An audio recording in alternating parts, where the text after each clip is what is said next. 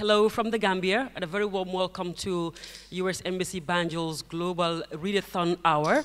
And we just want to let you know that we are hosting this program in partnership with the Center for Studies on Africa and Its Diaspora at Georgia State University in Atlanta. And just to let you know that, again, this is the second collaboration between U.S. Embassy Banjul and CSAD as we come together to celebrate Black History Month. And this afternoon, we have here with us the United States Ambassador to the Gambia, Sharon L. Cromer, who has been with us last year again on this Global Read-a-Thon. And we have our remarkable young readers and authors here with us this afternoon, Cherno Gay, we have Lala Toure, and we have Mudlamin Sow. And they have selected compelling books to read. And we have a panel of George who will be listening to them. And part of them is the former Minister of Information of the Republic of the Gambia, Mr. Demba Ali Jawa, and Mr. Hamadi Michael Secker. He is also here with us, and they'll be listening to these three remarkable young readers as they read from their books. They will have the opportunity to introduce the books that they'll be reading from. And like I said, this is all geared towards celebrating Black History Month. And as the program goes on, we also have a talented young kora player here with us this afternoon who will be entertaining this beautiful audience. And so without further ado, I will just allow the program to start and hand over the microphone to the U.S. Ambassador to the Gambia, Sharon L. Cromer, to kick off the program. Over to you, Ambassador. Greetings from the Gambia, West Africa. It is a great pleasure to participate for a second year in the Global Read-a-Thon at Georgia State University's Center for Studies on Africa and Its Diaspora. Today, as we celebrate great authors, I'd like to share with you an author who has served as a tremendous source of inspiration for me for many years. The American writer and civil rights activist, Dr. Maya Angelou. She once said, and I quote, "There is no greater agony than bearing an untold story inside of you," end quote. I'm grateful that Maya Angelou unlocked her own stories, sharing them and others with the world through more than 30 deeply introspective books and anthologies. When I seek strength, or simply wish to celebrate the beauty and bounty of being human, I read the inspiring lines from Maya Angelou's poems, Phenomenal Woman, and the incredible Still I Rise. Everyone, especially young people, should know and be inspired by the words of the great African and African-American writers and poets. And I am grateful to Georgia State University for organizing this program that celebrates and helps preserve the narratives and poetry of African and African-American writers from the diaspora. Their words must be heard. We also appreciate the opportunity to showcase artists in the Gambia. Those who are watching this event from other countries may not know that the Gambia is experiencing an exciting period of renaissance after emerging from 22 years of brutal dictatorship, where many people, including artists, were silenced or forced into exile. The people of the Gambia have suffered the agony of bearing untold stories. At the U.S. Embassy Banjul, we work to support an emerging community of gifted Gambian writers, painters, filmmakers, actors, poets, dancers, musicians, and singers who are telling their stories. These artists are playing an important role in the future of the Gambian. I'm impressed by the creativity, fearlessness, vision of these incredible individuals. That includes the artists here today. While the Gambia is a small country, it has an abundance of brilliant people, including these artists. Now, let us listen and enjoy the words recited by our guests. All right, let's put our hands together for the ambassador. Let's keep it lively. As I introduce our readers for today, Chenno is going to start. So Chenno will have the opportunity to introduce the book that he'll be reading from. And he'll introduce the author, the book, and he will read for about 2 or 3 minutes. And right after that, Chenno will tell us why he chose this book and tell us the substance as far as this book is concerned. So we have Mr. Jawar, Honorable Former Minister, listening. We have Mr. Seka also listening. And at the end of the day, they will decide which of the books stands out. Nevertheless, all the books are perfect. So you're taking that set. That is for you. So we clap for Chenno as he takes his set to read our first book. Good afternoon, everyone. I will be reading the book from the book The Fire Next Time by James Baldwin. Last year I was part of this celebration, but as a poet, and if you remember, one of the lines I had in the poem I read was, "The most dangerous creation by any society is the man who has nothing to lose." It's a line from this book by James Baldwin, and I remember exactly mentioning his name immediately after that. And so I am very well acquainted with African American literature because it's connected to the continent, and that's why I picked this book. So here we go. This past, the Negro's past of rope, fire, torture, castration, infanticide, rape, death and humiliation, fear by day and night, fear as deep as the marrow of the bone, doubt that he was not worthy of life, since everyone around him denied it, sorrow for his women, for his kinfolk, for his children, who needed his protection and whom he could not protect, rage, hatred and murder, hatred for white men, so deep that it often turned against him and his own, and made all love, all trust, all joy impossible. This past, this endless struggle to achieve and reveal and confirm a human identity, human authority, yet contains for all its horror something very beautiful. I do not mean to be sentimental about suffering. Enough is certainly as good as a feast. But people who cannot suffer can never grow, can never discover who they are. That man who is forced each day to snatch his manhood, his identity, out of the fire of human cruelty that rages to destroy it, knows if he survives his effort, and even if he does not survive it, something about himself and human life that no school on earth, and indeed no church, can teach. He achieves his own authority, and that is unshakable.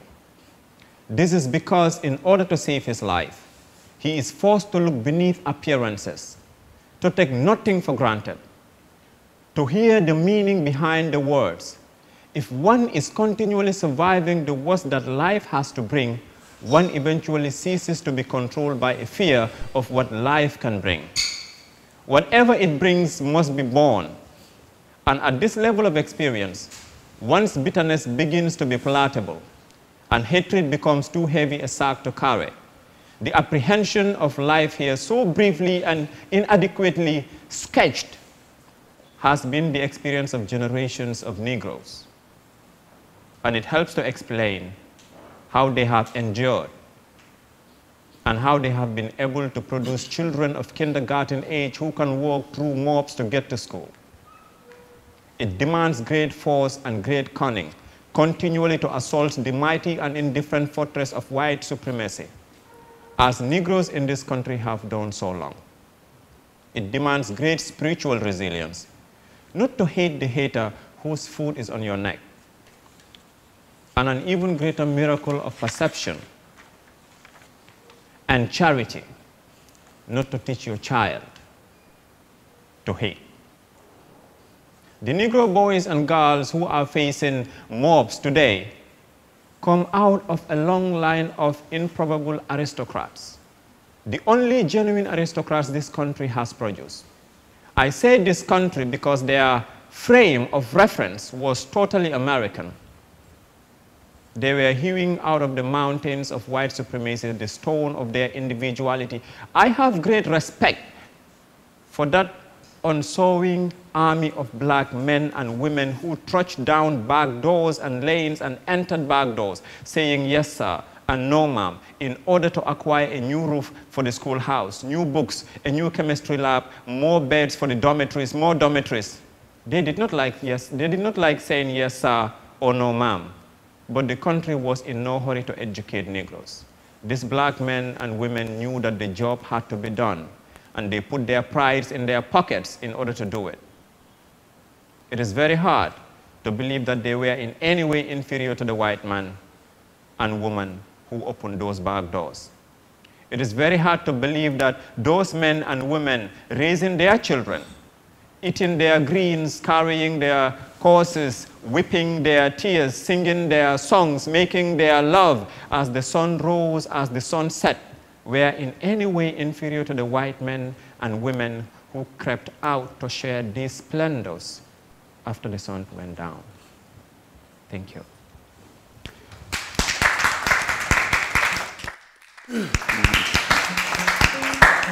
Now, the reason I particularly chose this book is because even though what Mr. Baldwin tried to do in this book is talk about the struggles for identity, the struggles for survival, the struggles for acceptance, the struggle to catch up after centuries of suffering of the black man in white America, I find a lot of similarities in what he was trying to say with what is happening in the continent right now. Because the book opens with a letter he wrote to his nephew. And he talked about his experience growing in the streets of Harlem and how he saw young boys and girls change and what the different elements within society turned them into. In Africa here, for me, we are generations removed from what our ancestors used to be without the residue and the complication that slavery and colonialism put on our people. And after those two major historical events happened, right now, the biggest struggle Africa has had since independence is a struggle of identity crisis. It is socio-political, it is cultural, it is economical, and it affects us to this day.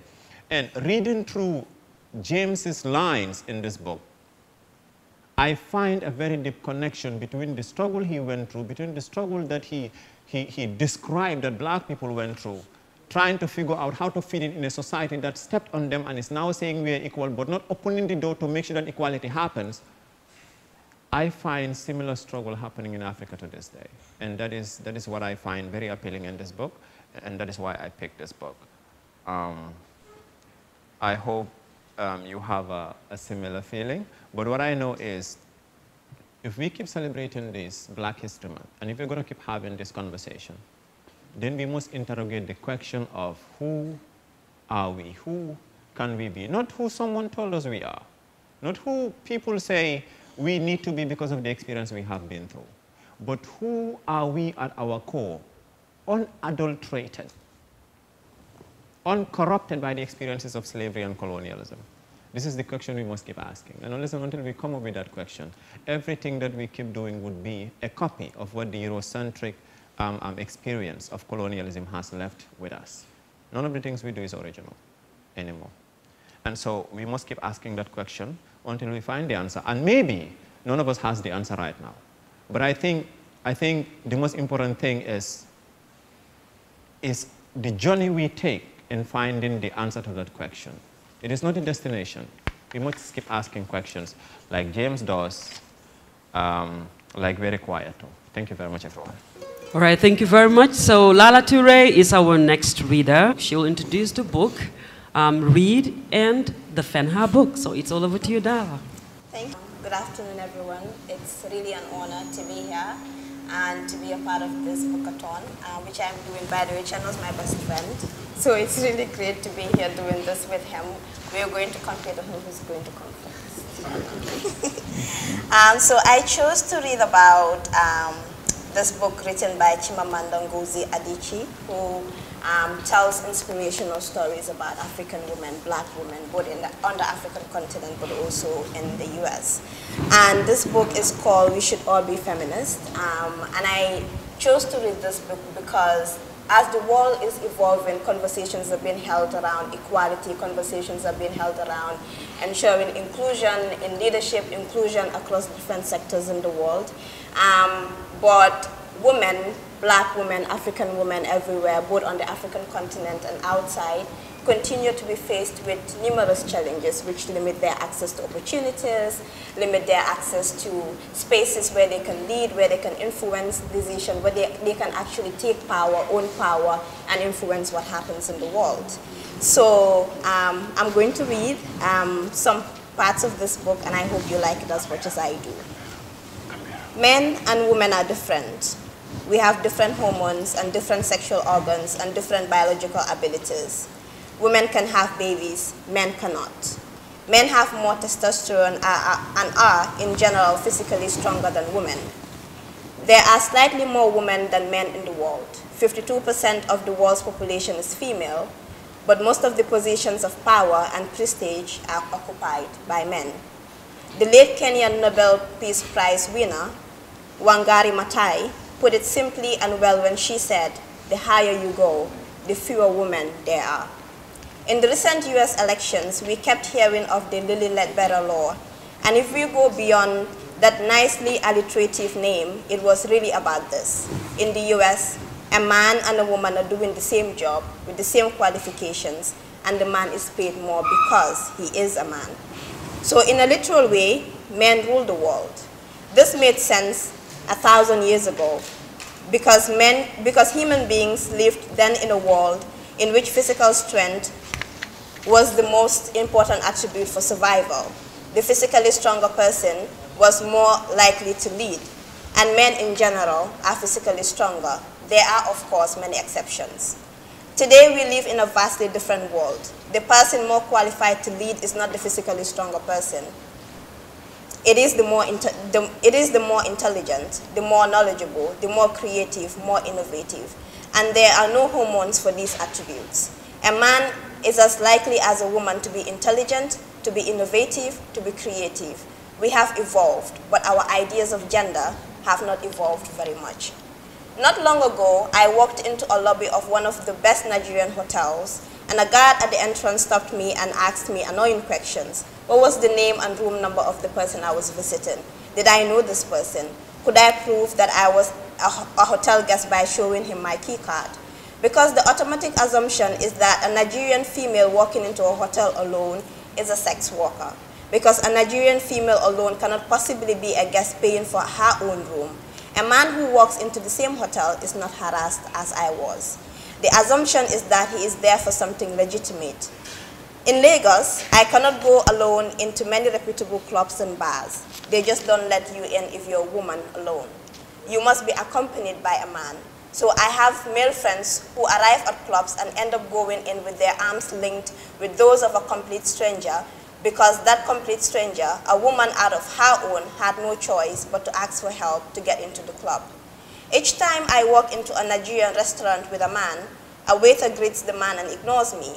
The waiters are products of a society that has taught them that men are more important than women, and I know that they do not intend any harm, but it is one thing to know something intellectually and quite another to feel it emotionally. Each time they ignore me, I feel invisible, I feel upset. I want to tell them that I am just as human as the man, just as worthy of acknowledgement. These are little things, but sometimes it is the little things that sting the most. Not long ago, I wrote an article about being young and female in Lagos, and an acquaintance told me that it was an angry article, and I should not have made it so angry. But I was unapologetic. Of course it was angry. Gender as it functions today is a grave injustice. I am angry. We should all be angry. Angry has a long history of bringing about positive change. But I am also hopeful because I believe deeply in the ability of human beings to make themselves for the better. But back to anger. I had the caution in the acquaintance's tone, and I knew that the comment was made about the article as it was about my character. Anger, the tone said, is particularly not good for a woman. If you are a woman, you're supposed to express anger. You're not supposed to express anger because it is threatening. I have a friend, an American woman, who took over a managerial position from a man. Her predecessor had been considered a tough go-getter. He was blunt and hard-charging and was particularly strict about the signing of timesheets. She took on her new job and imagined herself equally tough, but perhaps a little kinder than him. He didn't always realize people had families. She did, and she said, and she did.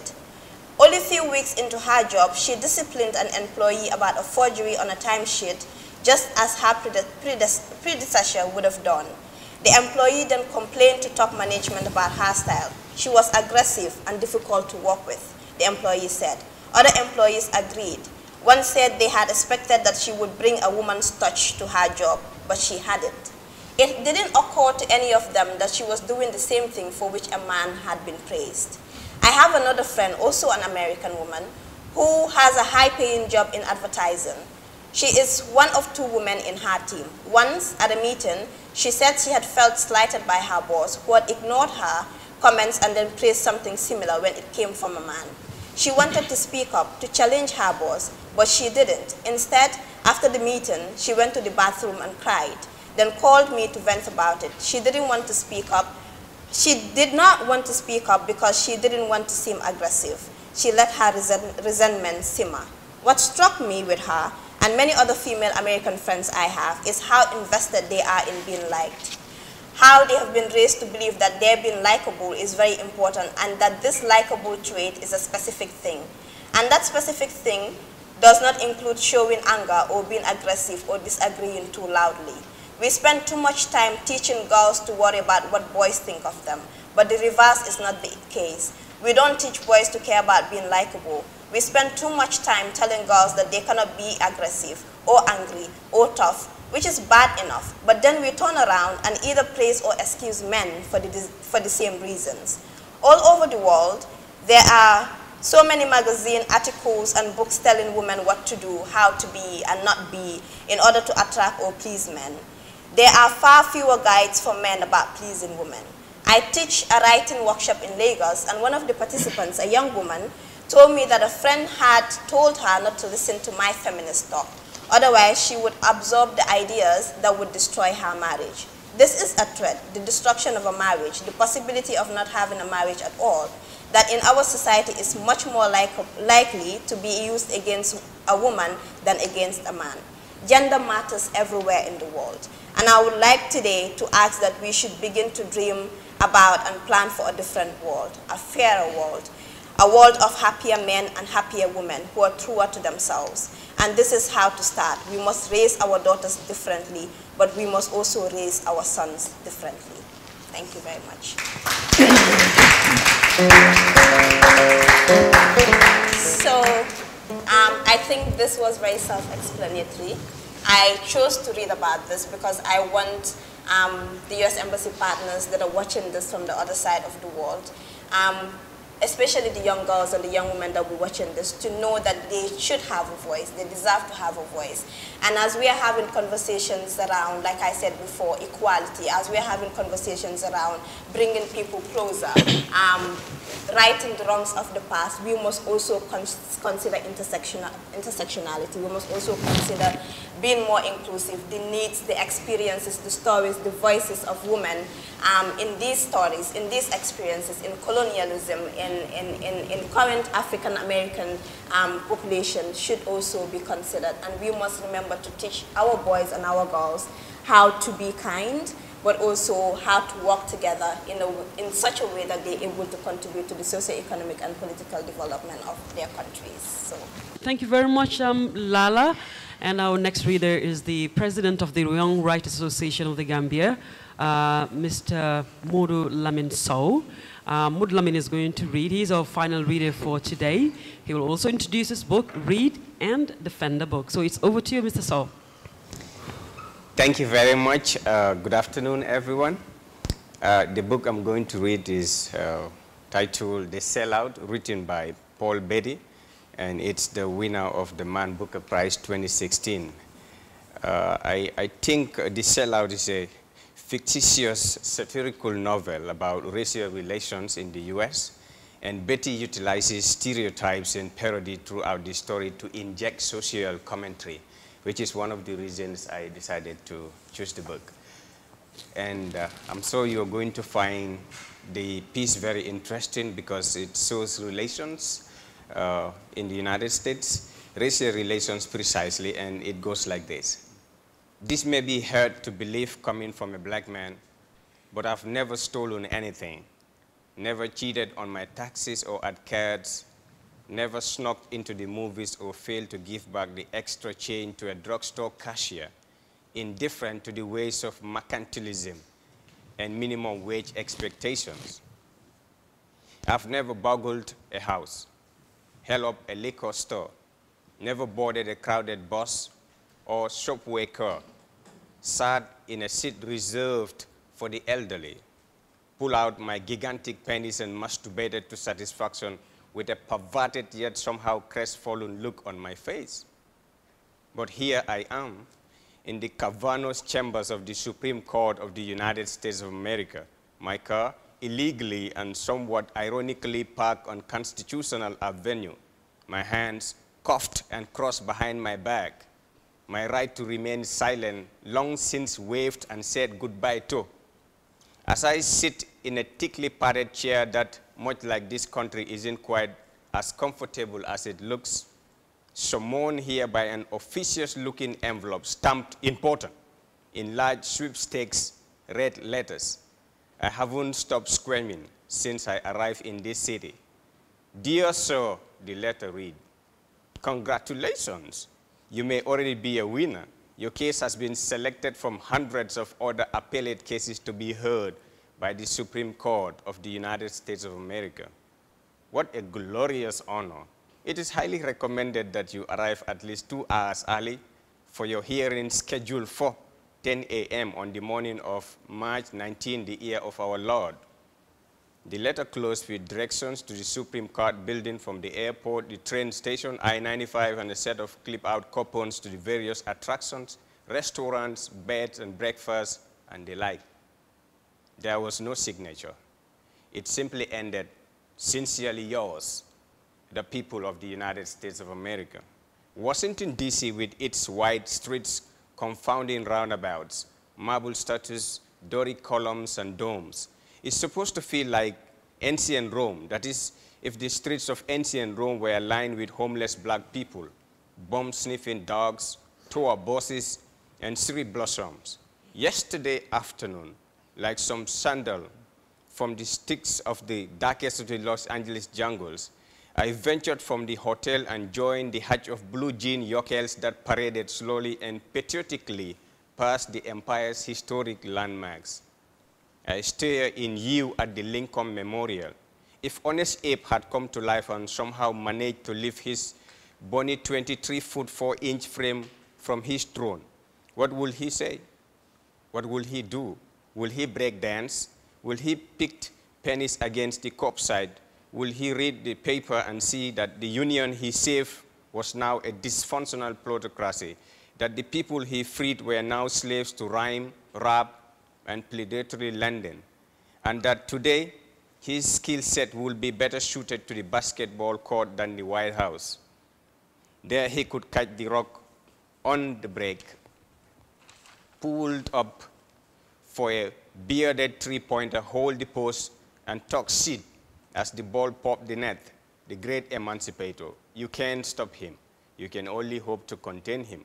Not surprisingly, there is nothing to do at the Pentagon except start a war. Tourists aren't even allowed to take photos with the building in the background. So when this sailor-suited family of Navy veterans, 4 generations deep, handed me a disposable camera and asked me to follow at a distance and secretly take photos of them while they serve, while they snapped to my attention, saluted and flashed peace signs for no apparent reason, I was only happy to serve my country. At the National Mall, there was a one-man march on Washington. A lone white boy lay on the grass, fucking with the depth perception in such a way that the distant Washington Monument looked like a massive, pointed-tip Caucasian hat on streaming from his unzipped trousers. He joked with passers-by, smiling into their camera phones and stroking his trick photograph priapism. At the zoo, I stood in front of the primate cage listening to a woman marvel at how presidential the 400-pound gorilla looked sitting astride, sound oaking limb, keeping a watchful eye over his cage brood. When her boyfriend, his finger tapping the informational placard, pointed out the presidential silverback's name, coincidentally, was Baraka. The woman laughed aloud until she saw me, the other 400-pound gorilla in the room, stuffing something that might have been the last of a beefsteak popsicle or a tikita banana in my mouth. Then she became disconsolate, crying and apologizing for having spoken her mind and for my having been born. Some of my best friends are monkeys, she said accidentally. It was my turn to laugh. I understood where she was coming from. This whole city is a Freudian slip of the tongue, a concrete hard-on for America's D's and Miss D's, slavery, manifest destiny. Loving and Sally standing by idly while Germany tried to kill every Jew in Europe, while some of my best friends are the Museum of African Art, the Holocaust Museum, the Museum of the American Indian, the National Museum of Women in the Arts, and furthermore, I will have you know my sister's daughter is married to an orangutan. All it takes is a day trip through Georgetown and Chinatown, and a shouter past the White House, Phoenix House, Blair House, and the local crack house for the message to become abundantly clear. Be it ancient Rome or modern-day America, you are either a citizen or a slave, a lion or a Jew, guilty or innocent, comfortable or uncomfortable. And here in the Supreme Court of the United States of America, fuck it if between the handcuffs and the slipperiness of these chairs leather upholstery. The only way I can keep from spilling my ass ignominiously onto the goddamn floor is to lean back until I am reclined at an angle just sort of detention room, nonchalant, but definitely well past the courtroom. Work keys jangling like sleigh bells, the court officers march into the chambers like a 2x2 wagonless team of citadels, harnessed together by a love of God and country. The lead day, a proud bywasser of a woman with a brightly colored sash of citations rainbow across her chest, taps the back of my seat. She wants me to sit up straight, but the legendary civil disobedient that I am, I defiantly tilt myself even further back in the chair, only to crash to the floor in a painful pratfall of inept, non-violent resistance. She dangles a handcuff key in my face and with one thick, hairless arm, hoists me upright, scooting my chair in so close to the table that I can see my suit and ties reflection. It is shiny. I've never worn a suit before, and the man who sold me this promised me that it's going to look good.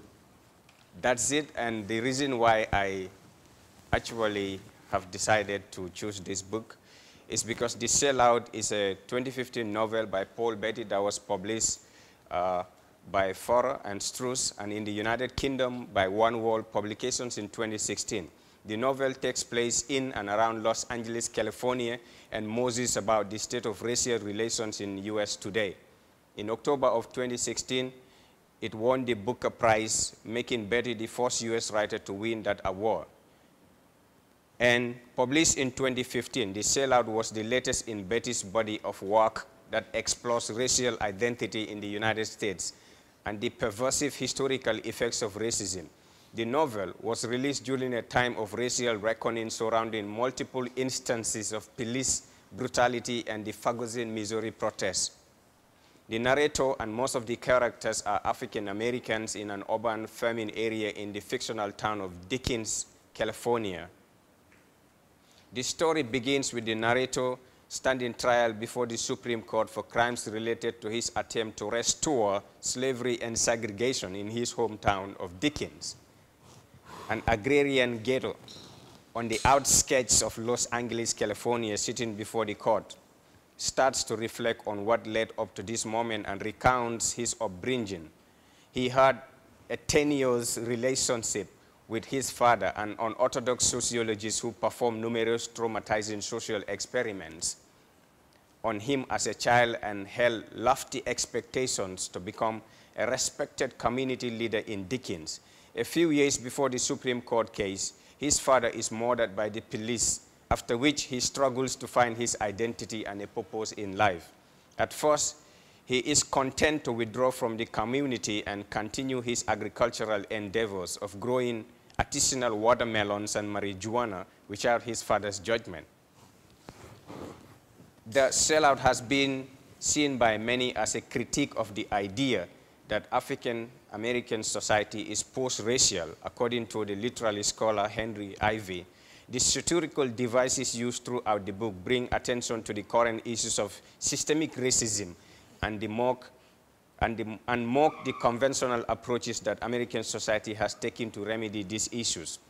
One of the reasons why I actually decided to choose the book is because not just it matches with changing times in terms of racism in modern day America, but also it addresses issues of race and humanity, because a person without a voice is not a human being. A human being is a thinking being and is endowed with dignity and self-worth. And as a result, we are all persons in different colors. So the book not only serves as an advocacy tool against racism in the United States of America, but it also goes beyond that in the literary world to show us how interconnected we are as human beings. Thank you very much. All right, thank you very much, Modlamin, and that brings an end to the reading part.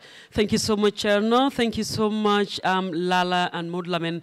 And it's over to Mr. Jawor and Mr. Seka to deliberate while we have the Kora player play. Mr. Jalibach Conte is our entertainer this afternoon, and he'll be playing Kora, playing traditional Gambian music and historical music for that matter. So allow him to play. He's also part of the program while Mr. Seka and Mr. Jao decide, and we'll get back to them shortly.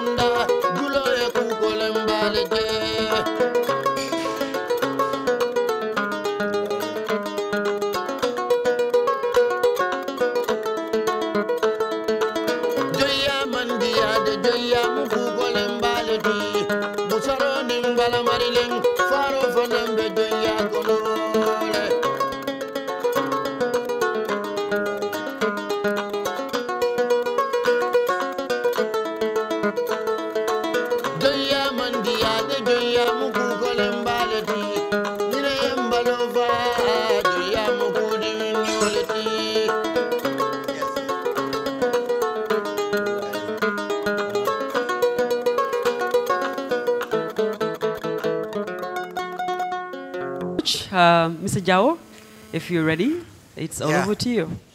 Okay, thank you very much. We've taken time to listen to the various readers, and we've reached a conclusion as to our choice of a book here.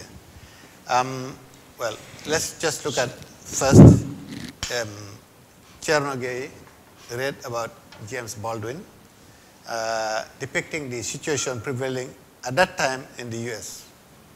And there was this struggle for identity. And, we tried to make the connection between the African colonial experience and the, the people in the US at the time, black people in the US at the time. And then for Lala, on the why should all be feminists. Again, here it shows the discrimination that has prevailed, as regards women, both in the United States and in Africa. And well, it also explained the different expectations from, women as well as men, and the very fact that at a very young age, there is a separation between boys and girls, what they are taught to, and so the objective here, according to what Lala read, is for the young people, both boys and girls should be taught to respect each other at a very early age. Probably when they grow up, the situation will change. But unfortunately, it still remains not very encouraging. But eventually, I'm sure we'll get there. Then the third one, Sell Out by Betty. Mr. So, again, depicted, it's a depiction of the life of the black person in the United States, and the very fact that systemic racism, even though a lot of progress has been made since then, but it's still evident there, because the book was published in 2015. It shows you that, there is still systemic racism in the US. And, those are the issues that, as far as I can summarize what was from the reading. And, we have looked at it with my colleague, Mr. Seka, who happens to be a very prolific writer. He's got so many books published, so he's definitely somebody who's read all these books. And, he's in a very better position, actually, to pick out among the 3 books which he thinks will definitely the one that has won the day here.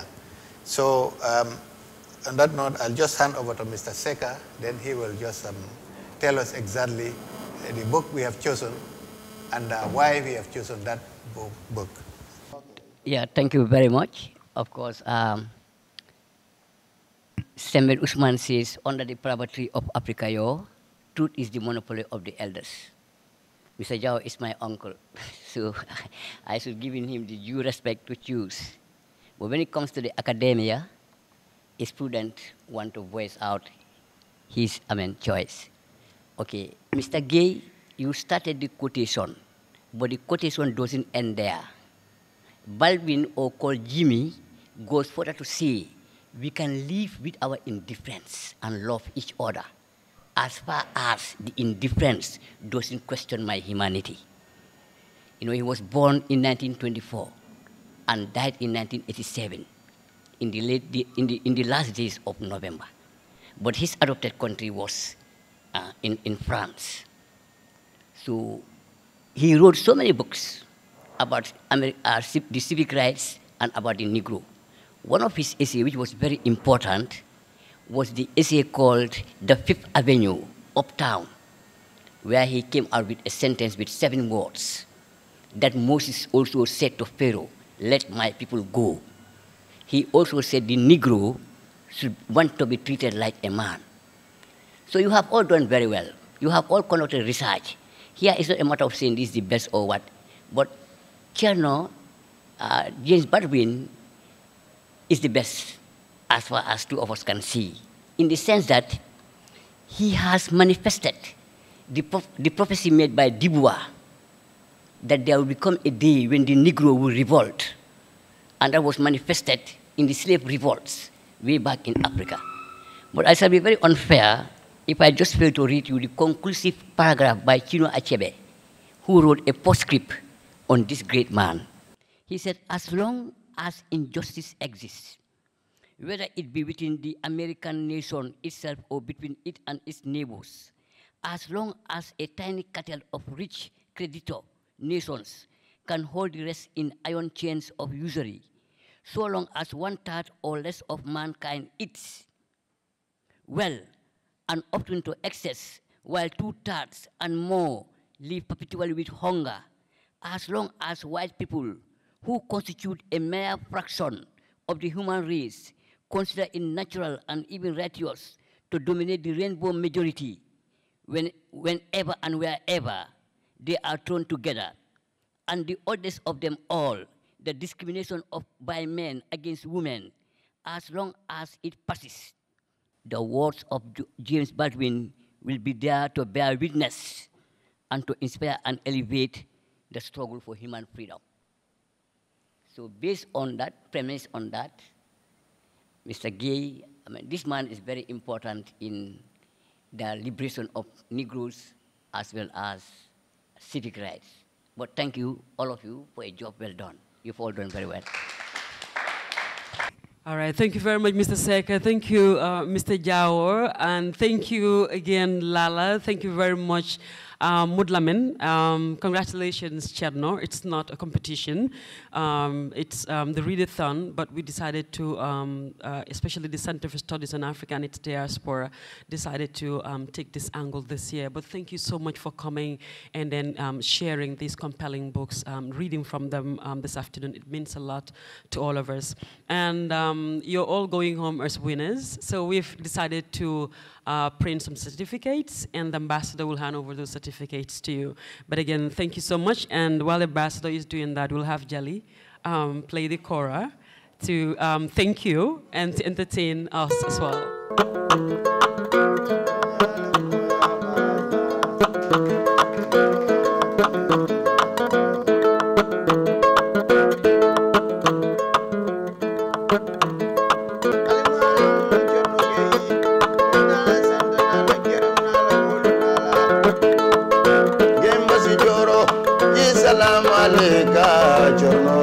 Chorno ke woni ulara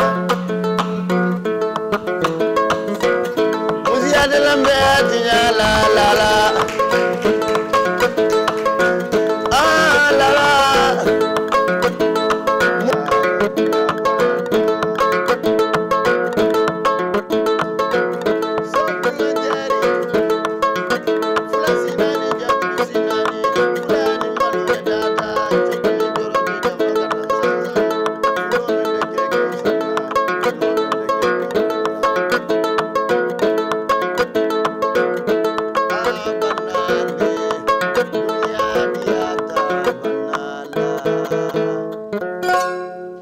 Thank you so much, and that will bring an end to this program, unless we want to give the ambassador to say thank you. Thank you. I am so inspired to read all 3 authors.